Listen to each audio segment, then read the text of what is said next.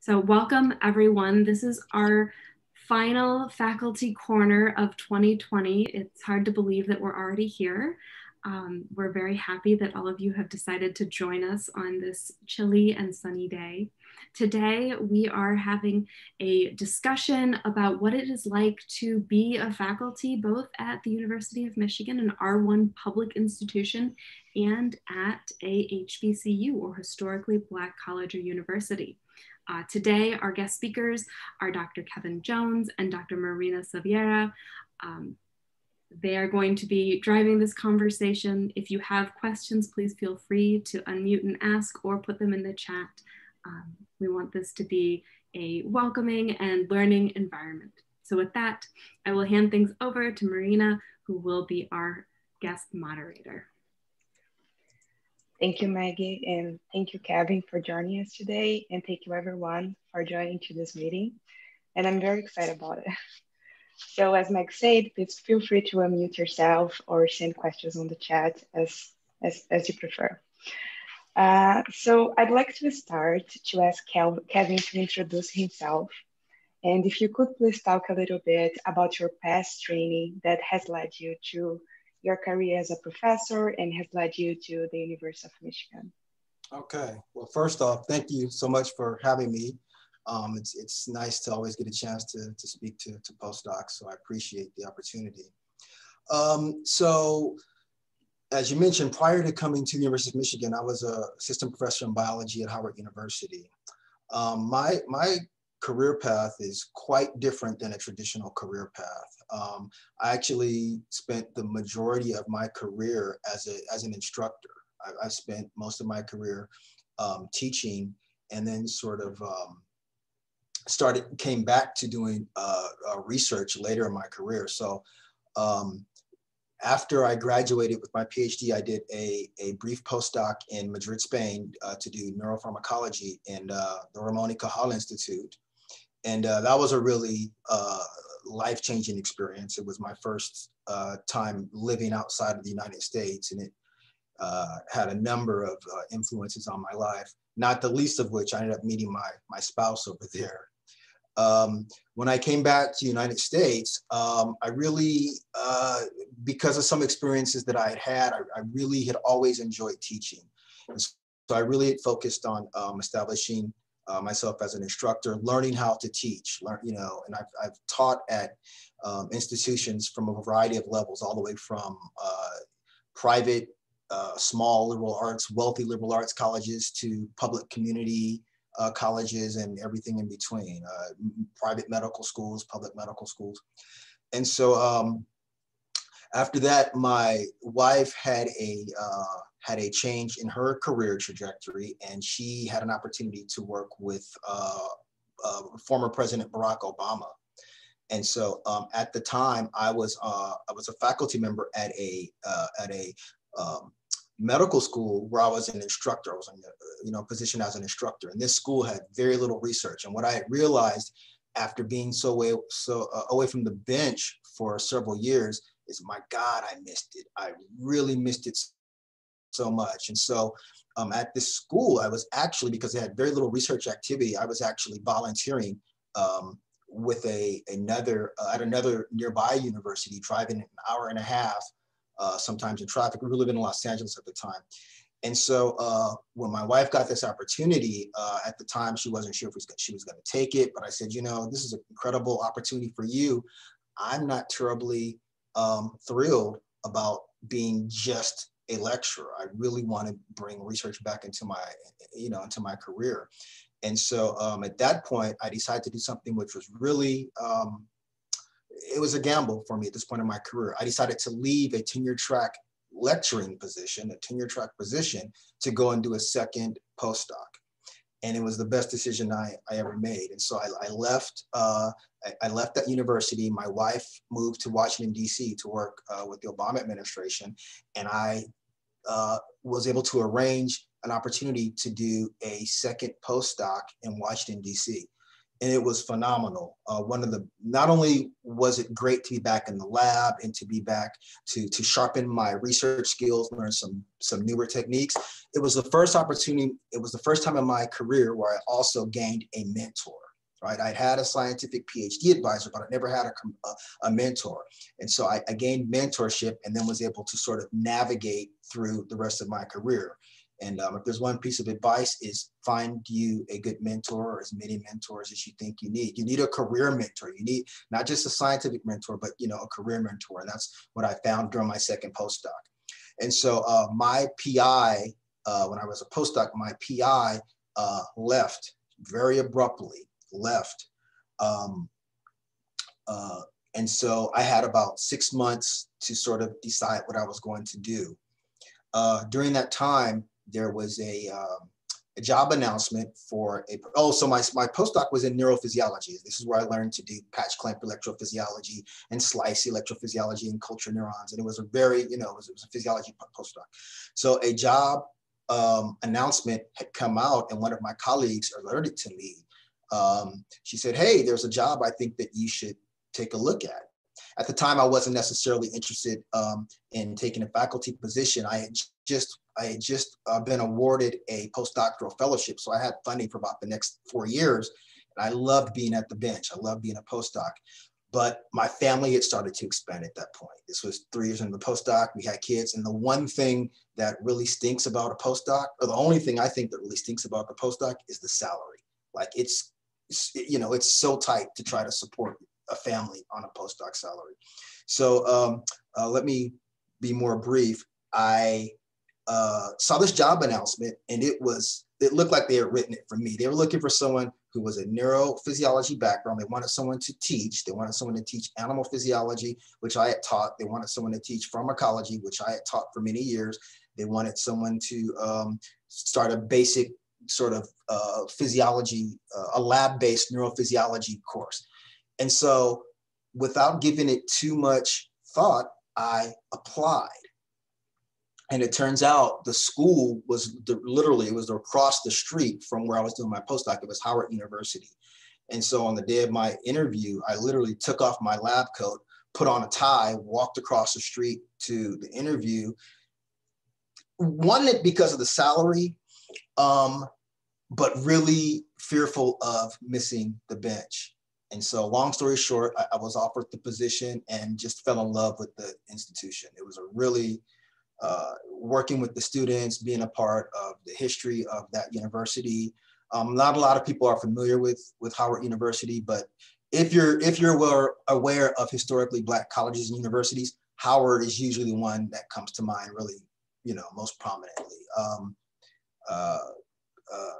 Kamala Harris is an alumni of the vice president-elect. Kamala Harris is an alumni of Howard University. So it's a really prestigious kind of place. So I was happy to be there and happy to be a part of it.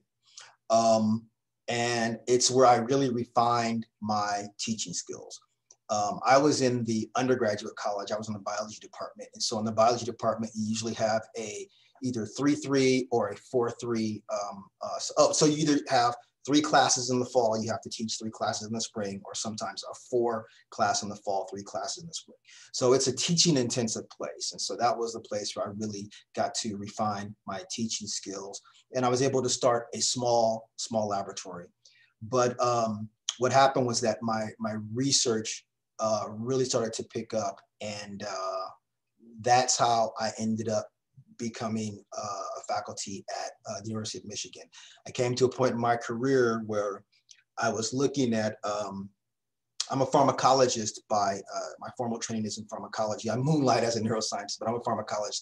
And so one of the things that the focus of my research is trying to understand glutamatergic signaling in the brain, how it's disrupted. And there are several diseases that we're interested in. I'm very, very fascinated with the disease of schizophrenia. And so, the central focus of my lab is, can we understand how glutamate signaling is disrupted in schizophrenia? And can we identify new drugs to treat this disease? So that's something that has always been my passion, and that's something that you absolutely can only do at a handful of universities in the country. And the University of Michigan is one of them. Like, our drug discovery our legacy of doing drug discovery is, you know, among the best in the nation. And so when I had an opportunity to come here, we went for it. And so we uprooted the family and relocated here to Ann Arbor. And I've been here for about 5 years now. So I think that answers your question. Yeah, that's really nice. It's a really impressive career trajectory. So Kevin, we receive a lot of questions specifically about HBCUs. But I think before we jump into the questions, would be interesting if you could talk a little bit about what an HBCU is and what are the benefits and strengths of HBCUs. Sure. So historically Black colleges and universities, you know, there was a time in this country. So, you know, right after the Civil War, after, you know, African slaves were freed, you know, the country had a responsibility to educate, to allow slaves to get education, right? I mean, you know, they had never been allowed to actually receive education, and it was forbidden for, you know, Black Americans to go to colleges and universities. So as a solution to that, they started to develop universities where they would permit descendants of slaves to go to get education. And so from their inception, it was the only opportunity for higher education for slaves. And in fact, most of the universities that are now universities today, they actually started off, you know, being either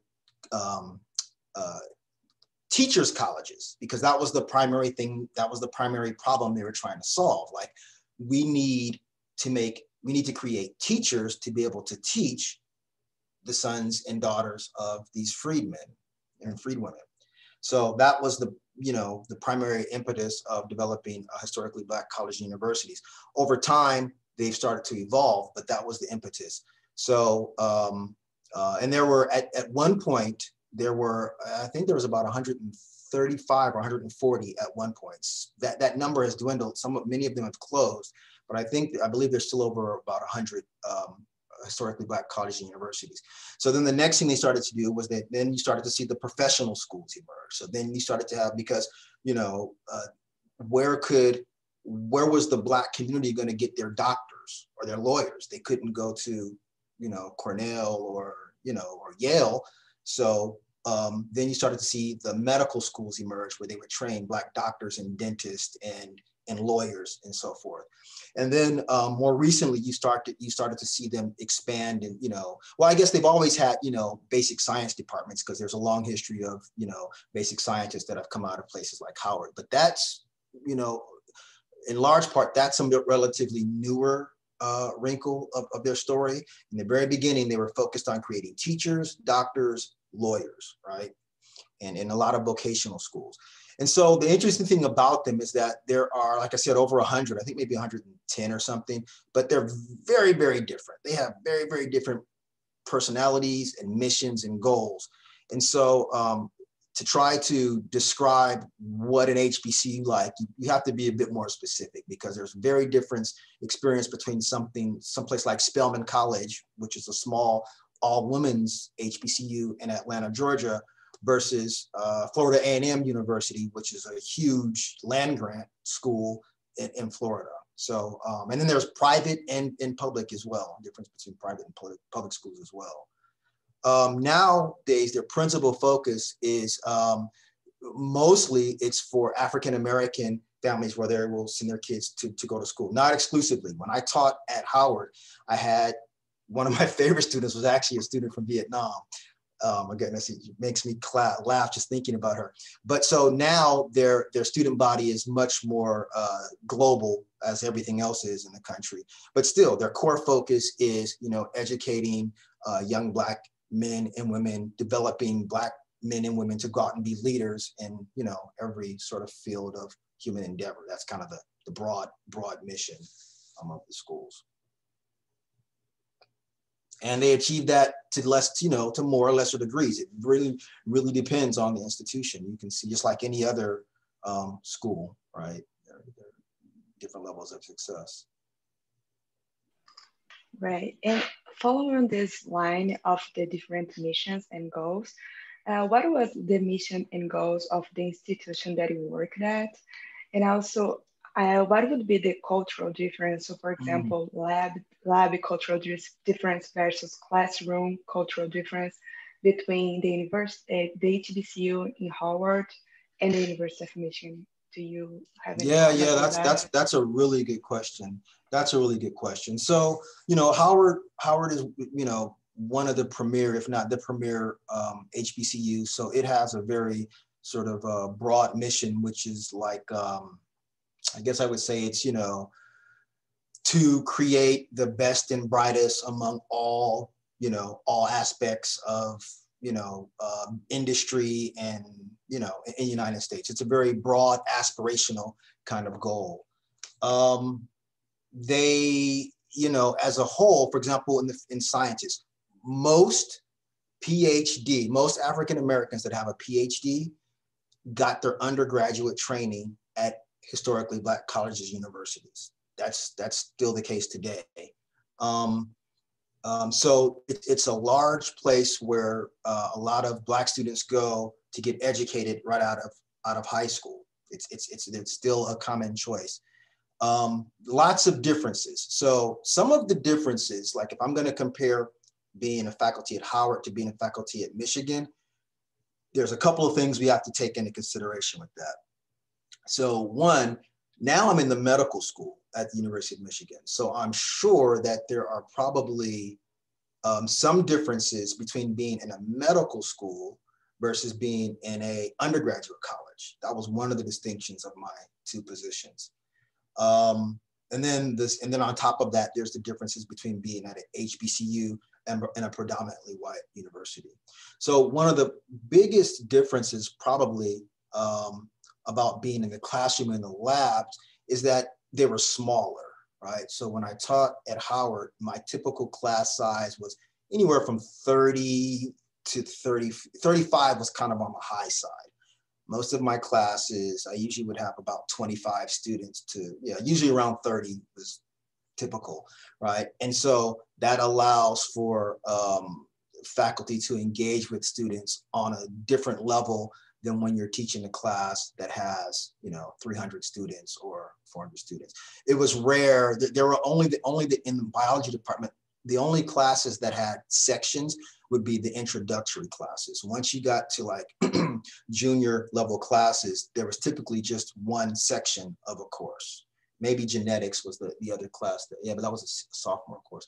So that was the one thing. The smaller, more personal, very sort of more intimate teaching environment, right?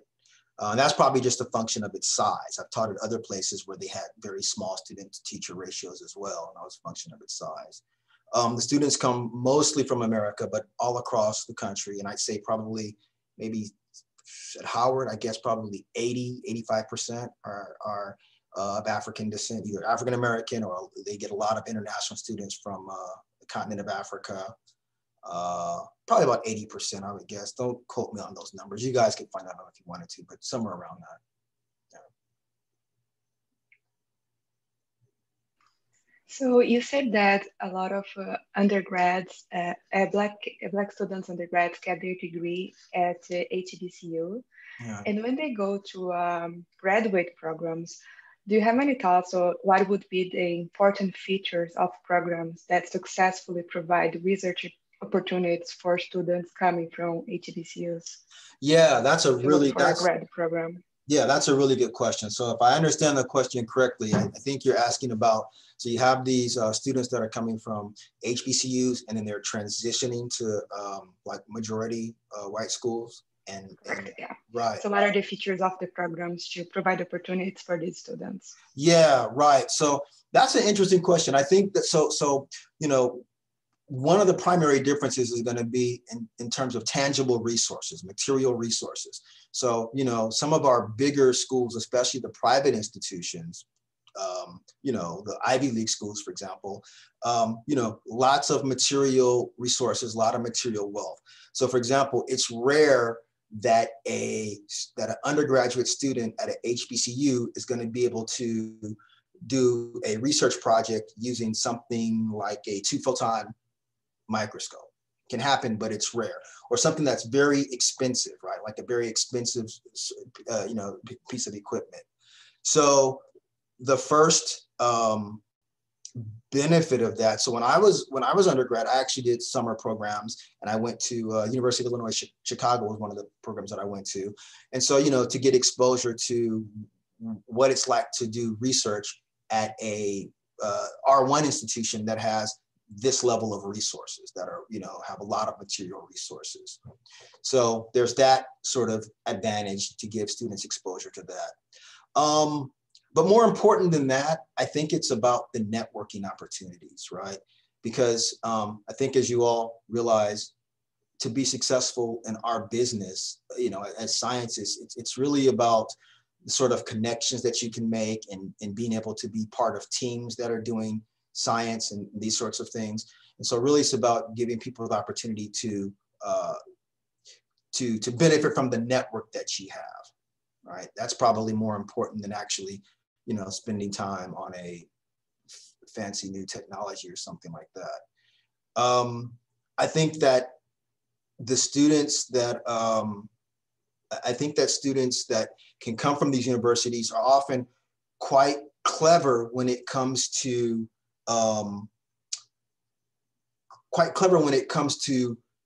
figuring out how to do things in alternative methods, like at a cheaper scale. Like, how can we hack something else to repurpose something? How can we, what's another way to do it than the most expensive way, right? And that's, you know, it brings sort of a frugal mindset to things like, I see what we're trying to do, but there might be a cheaper way that we can do this. So that's one of the benefits.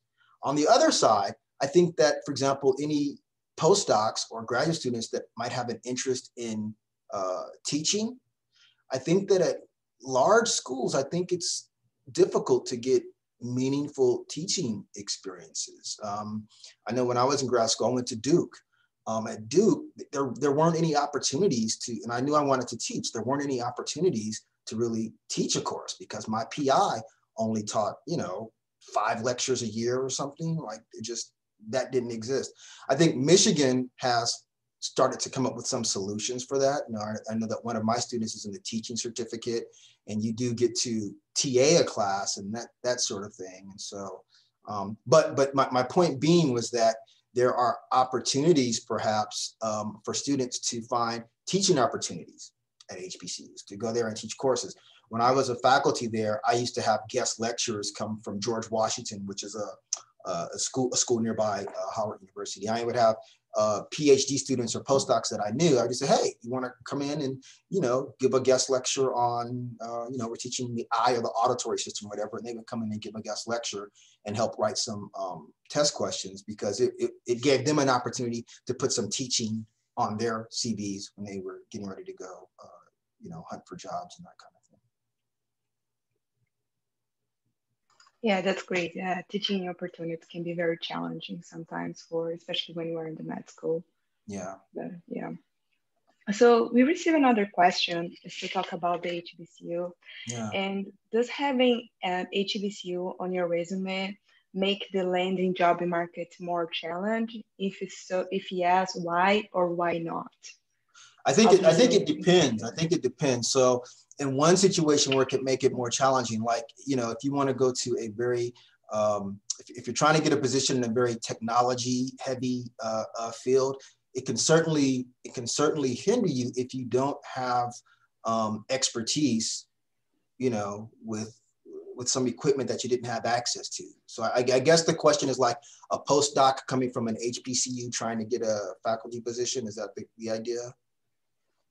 It was not specifically comment what would be the idea, but okay.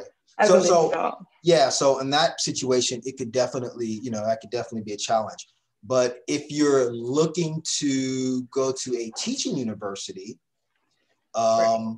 it can definitely be a benefit because they know you've had a lot of experience teaching in the classroom, teaching in laboratories.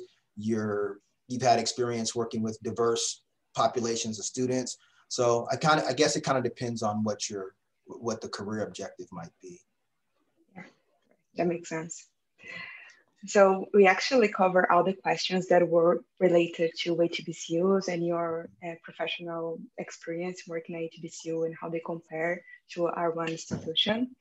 So if anyone from the crowd has some questions that you want to ask on the chat, or please unmute yourself. Otherwise, I will move to the second batch of questions that we have that are more related to career development and job search. So if someone has any question, please just interrupt me and say your questions.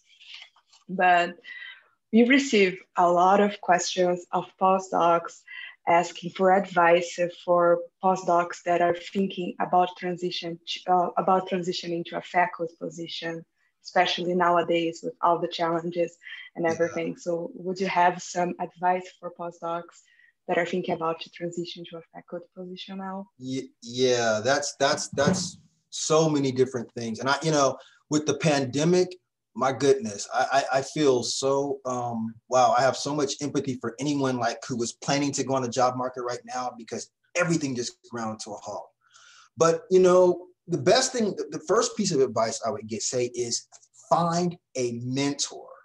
Like this, you can't just get a faculty position by responding to an ad and filling out the thing. I mean, there's a lot of nuances to it. So, spend time thinking about what you want and be very, very honest with a mentor that can guide you, right? Find someone who's done that. Like, this is not, you can't figure this out by yourself, particularly this particular part of your career. So, be very frank, talk to your mentor. Okay, I want to be at a position where I don't want to teach. I do not want to teach. I only want to run a lab. Then that's the kind of conversation you and your mentor can have, and you can start to filter through which positions are going to be right for you. And is this even the time? I mean, these positions are, is this even the time? I don't know what the average length of postdoc is right now, but a few years ago, it was typically around 6 years. People were doing, either 2 3-year postdocs or, 1 5 or 6 year a postdoc. So your mentor can really give you an honest appraisal of whether or not, this is the right time in your career for it. I have more specific advice I'm going to give you, but that's the first thing I would say, because I don't have all the answers to that. My career trajectory was very, very convoluted. So, but that's my broad advice is, find someone you can confide in and be really honest with yourself and really honest with them. Do you really want that job that your PI is encouraging you to take? Because, it comes with a lot. Some more specific things. One of the books that I love right now, and I use it all the time, it's usually on my bookshelf, is this one. You guys probably seen this, by Kathy Barker, At the Helm. It's phenomenal. It's really good. It gives you hands-on practical advice. This one I keep right there. This other one I don't read so much, but it's at home in my home library. I don't read it as much. Every January I pull it out and figure out how I'm going to improve my lab. But this is a pretty good one too. Making the right moves. But I really like the Kathy Barker book because it gives practical advice, like how do you set up your lab on the first day? How often should you meet with your students? How do you protect your time? Those kinds of things. I should have followed more of it, but more and more I'm following more. After I made all these mistakes, I'm going back and taking advice. The other thing I would say, probably the part that I didn't expect, is learn your soft skills. Like if you don't have really good people skills and you don't feel comfortable having frank conversations with people, and if that kind of stuff makes you uncomfortable, work on that, because so much of this job is about that. And I didn't realize that. You think the job is about managing, the science and the projects. It kind of is, but to be honest, I'm at the bench, not as much as I would like to be. and that's okay. But most of my time is spent mentoring my graduate students. And so there was a question that one of the students asked, and it was about mentoring the graduate students. I think that's the most critical part of the job, because they're your boots on the ground. They're your hands at the bench. You know, you have these ideas, but you're not executing them, right? Your graduate students are executing them, or if you're fortunate, your postdocs are executing them. And so you have to find out what makes them tick on a personal level. And that takes time. I think one of the mistakes I made in the beginning was not taking the time to build trust with the graduate students, right? You have to let them know that failure is okay. Like, it's okay to fail. It's okay to make mistakes. Like, whenever I bumble something in the lab, I let everybody know, oh man, you know what I did? I left out the primary. No wonder it didn't work. Like, that just relaxes the environment, and then it lets them feel like they can admit their shortcomings to you, because they're there. They have their insecurities. We all have things that we're bad at. And so in the beginning, I didn't do that. In the beginning, I tried to be very task oriented and say, okay, you need to do this by this date and this by that date. And I want it here, and it's 5 o'clock. And I told you on the 31st, that doesn't work. That hasn't worked for me. Maybe it's just the group that I work with or something, but that hasn't worked for me. Instead, what works is trying to figure out how to inspire or how to motivate them, how to light that natural fire, inside of them. And then I had to realize not everybody's like me. I'm a lab geek. There are a few places in the world that I prefer to be than in the lab. I mean, maybe at the beach or something. But if I don't have something to do, when I was a postdoc, if I didn't have something to do, I would be at the lab. The lab is the most interesting place for me, because I'm a really lab geek. But part of that I realized, so when I opened up my lab, I thought that everyone would think like that, but they don't, and that's okay. And I had to learn to accept that. And then there's a difference between how times are different now and then. You can get so much work done outside of the lab nowadays that you couldn't get done outside of the lab 10 years ago. So, I had to relax that expectation. I apologize if I'm rambling, but what I want you to realize, if I can say one thing and let me sum it up, is that I think being successful is really about the soft skills. You have to learn to relate to people, and that's something that I wasn't really good at, and I'm getting better. I'm trying to learn how to treat all the different people as individuals. You can't mentor everybody the same. I only had one speed, and I've had to learn to adapt for that. So, yeah, that's a really good advice. I kind of feel relief when my boss, he says he starts to tell the mistake he did as a postdoc. So it's a good feeling to think, oh, okay, it's okay to make mistakes. So yeah. I think that it's definitely a good strategy. So still thinking about this job search, what are the steps that postdocs or grad students should take to succeed in their job search? Or what are the qualities that are expected for a postdoc that is going to the job search? Do you have any comment on that? Yeah, I do. I made a note about that.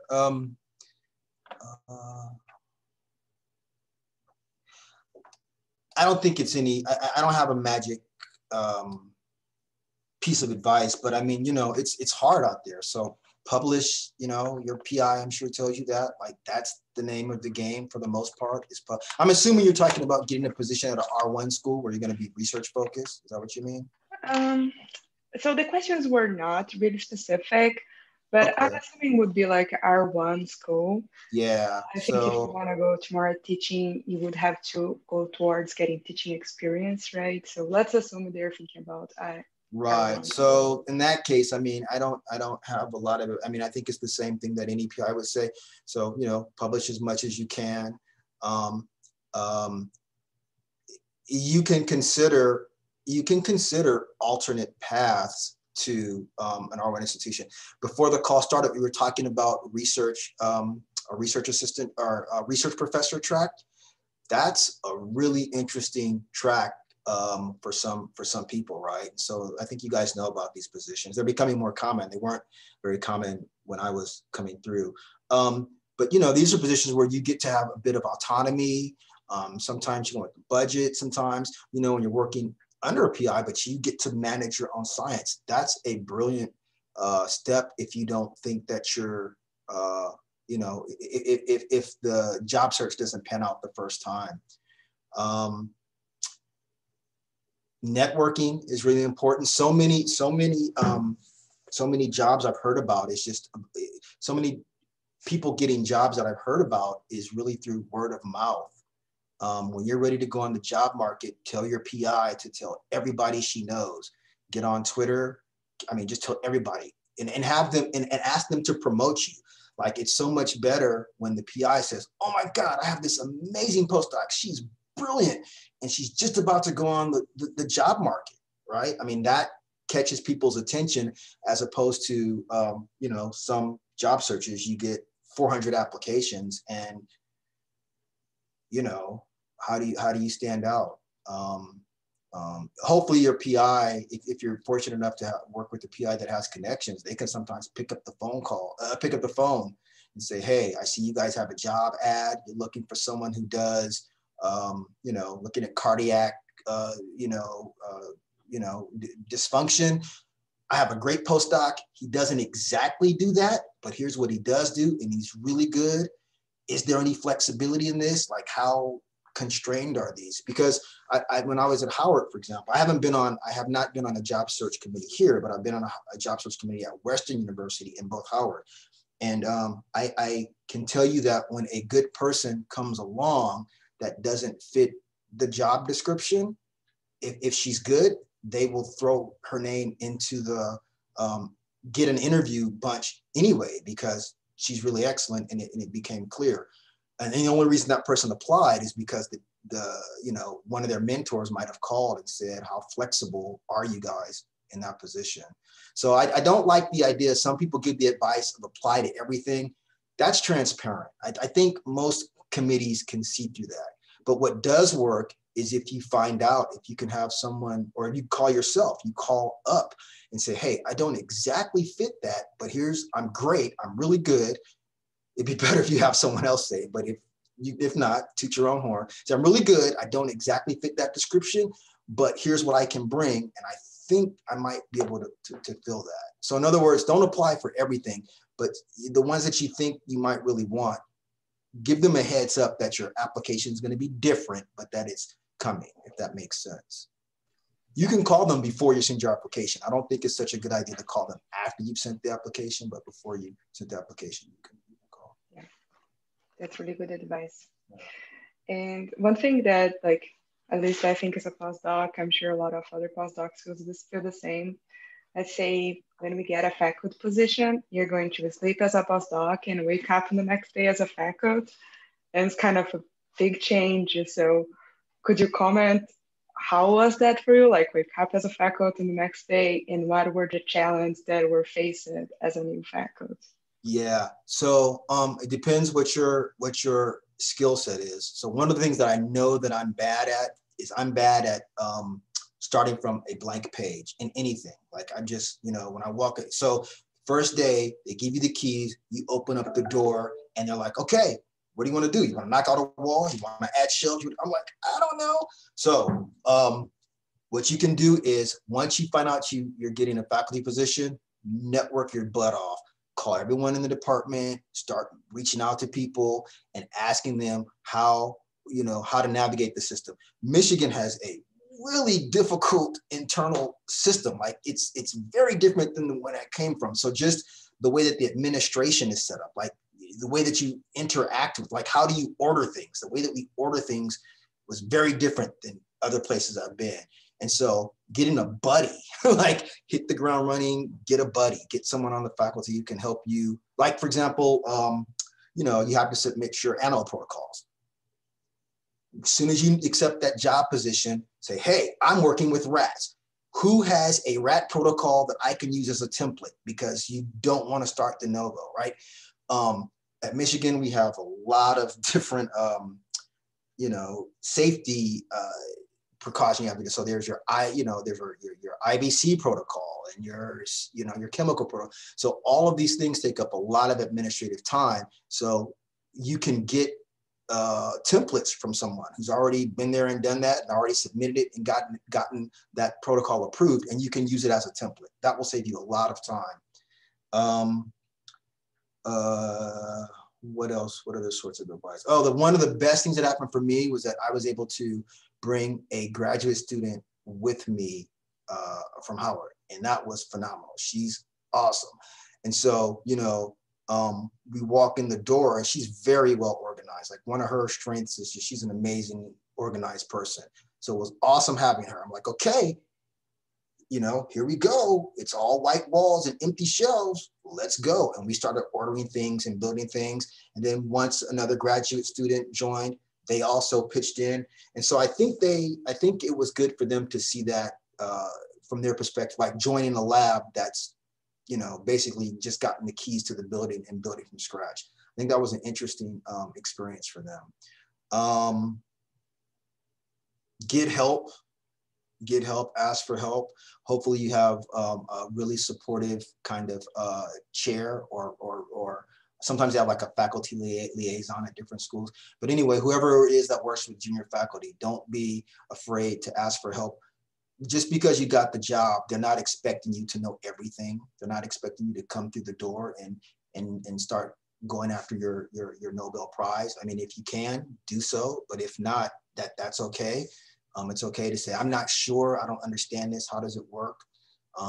Because I think at a place like Michigan, a really big place like Michigan, the culture is very, it's very different than the sort of, than some places. You guys are gonna be fine because you're at Michigan, so there's no place bigger than Michigan. So you're not gonna have, there's no place that has more levels of administration and bureaucracy than Michigan, I don't think. I can't imagine.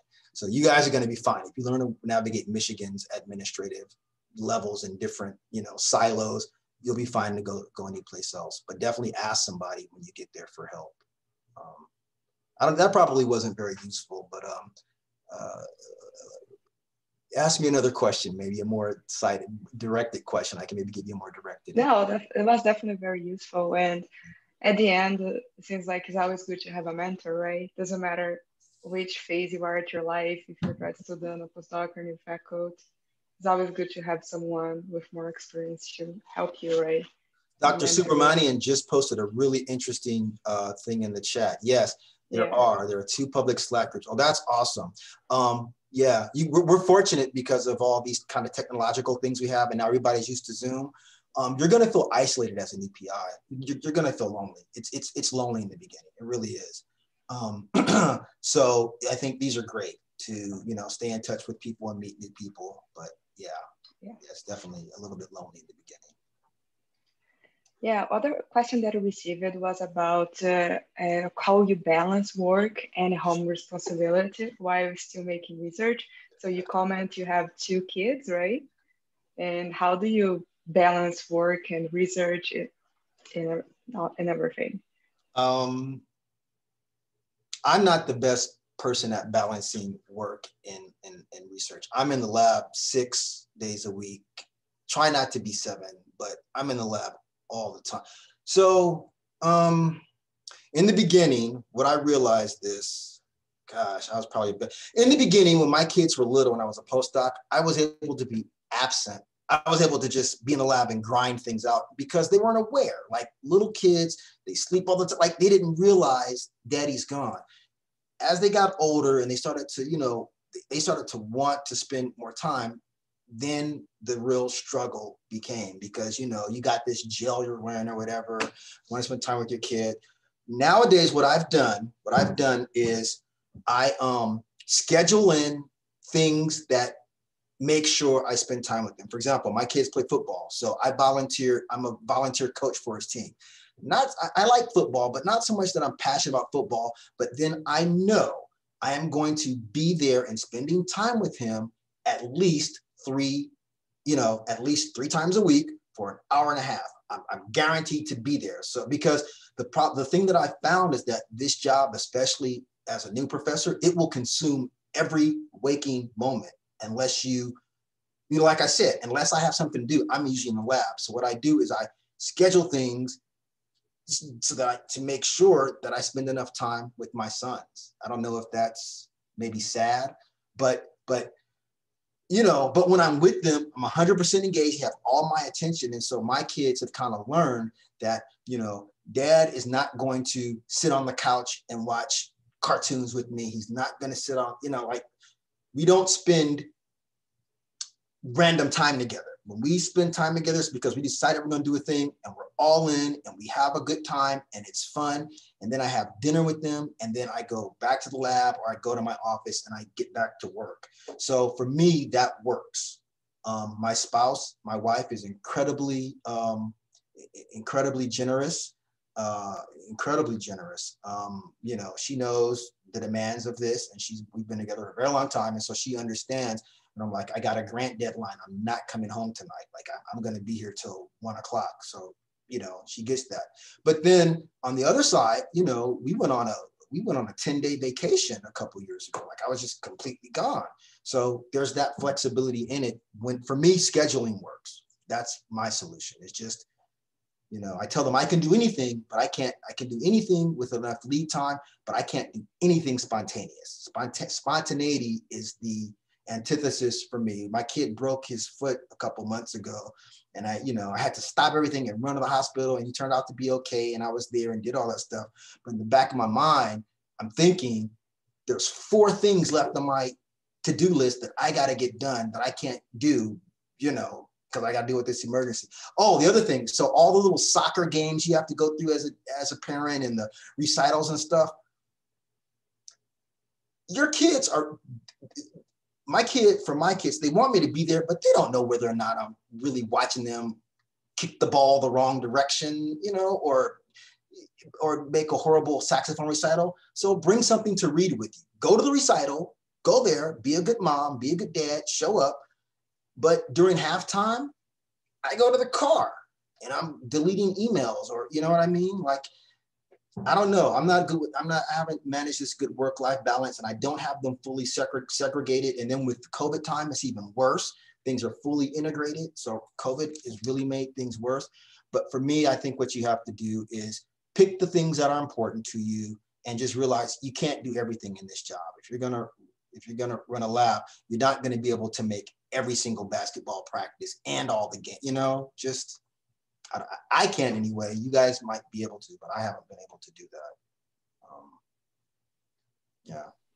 Yeah, I think it's difficult for everyone.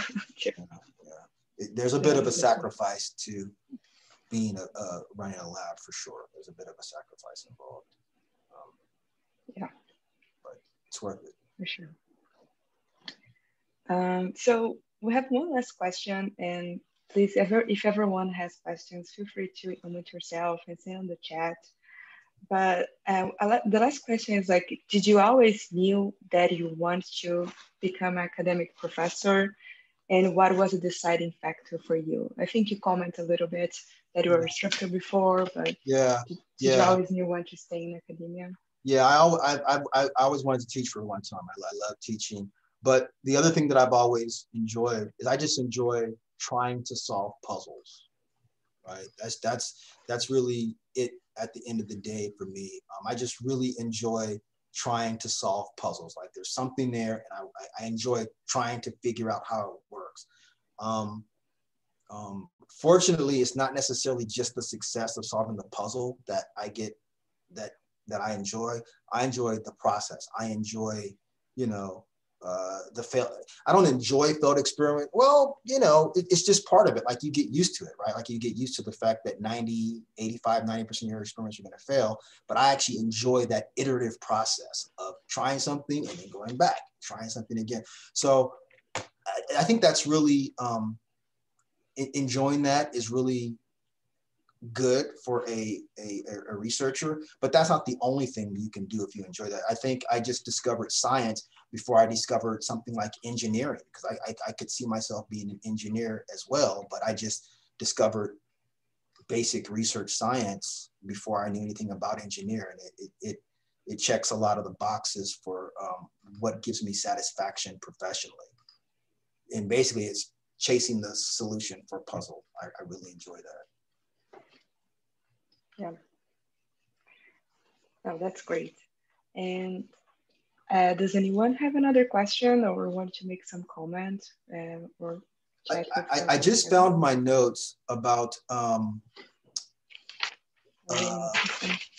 being, one more thing that I wanted to say about. Yeah, sure, please. Yeah. Okay, sorry. I realized one of the things that I did very early once I first got so when you go from being a postdoc to a PI, it's the biggest salary increase you're ever going to have in your life. It never gets, I mean, your salary almost doubles, right? Almost. So first thing I did was all those things that take up time that you don't enjoy doing them, pay someone else to do them. Right. So for the first couple of years when I lived in Washington, D.C., I didn't do my own. I hate doing laundry. I didn't do my laundry. I dropped it off at the laundromat, wash and fold. It costs money, but I have more money than time. So do that. Cutting the grass, washing my car, any of those cleaning your house. Right. If you order food, like, you know, you're only going to have a limited number of hours. And so one piece of advice I got was, what's the word she used? One of my mentors told me, what is it called when you hire, farm out? She said, farm out all the stuff that you don't enjoy doing and just pay money. Farm it out. Have someone cook your food if you don't enjoy that. Have someone fold your clothes. Like, just do all that because you have more time than money ever in your life. And you'll never get, yeah. So that is one thing that was helpful. Yeah, that's really good. Well, does anyone have any other questions for Kevin or any comments? Hi, Dr. Jones. This is Emily Yarrows. I'm actually a graduate student, not a postdoc, so I'm kind of looking at going to postdocs right now. And I thought it was really interesting in the beginning of your talk when you said that you went abroad for a postdoc. Do you recommend doing that? Okay, and what did you do to, second part, what did you do to kind of network for that? That's the key. That's the thing. That's the challenge with doing a postdoc abroad, right? You're going to come back to America. You're going to come back to the American system, and Americans are going to be reviewing your grants. And if you haven't networked with people, so the challenge is, I think it's easier to overcome that challenge now because you know yourself, it's the networking part. So plan your return before you leave. I would say, if you were going to do that, I would say identify who you're going to work with abroad and identify who you're going to work with when you return and connect those two people and sort of pitch them on the idea that I'm going to build a collaboration between your two labs and I'm going to be the conduit for that. I'm going to be the bridge. So I'm going to go over here and start something, and then I'm going to bring it back to America to keep this thing going. I think that would make your return, I think that would make it more seamless. And I think that would probably be the way to really make sure you don't delay your career progression, if that makes sense. Yeah, that makes total sense. Thank you so much for the advice and for this whole talk. Everything you said was very helpful. So thanks thank you. For taking the time to do this. Oh, my pleasure. Thank you. I'm glad it was helpful.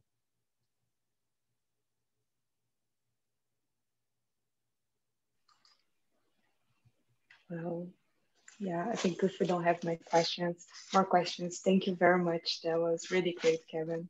Oh, the pleasure was all mine. The pleasure was all mine. You guys are inspiring. You guys are doing so many interesting, cool things. It invigorates me to spend time with postdocs. So thank you.